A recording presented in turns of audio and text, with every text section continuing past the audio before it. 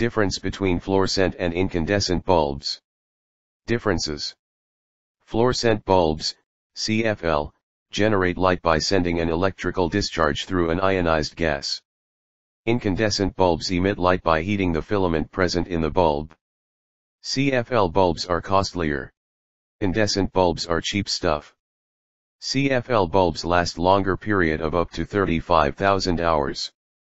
Incandescent bulbs have lesser life period of 2,000 hours. CFL bulbs lower power factor. Incandescent bulbs have higher power factor. CFL bulbs have low operating temperature. Incandescent bulbs have high operating temperature. CFL has less aging effect. Incandescent bulbs have more aging effect. CFL is having mercury content in it which can cause air and water pollution.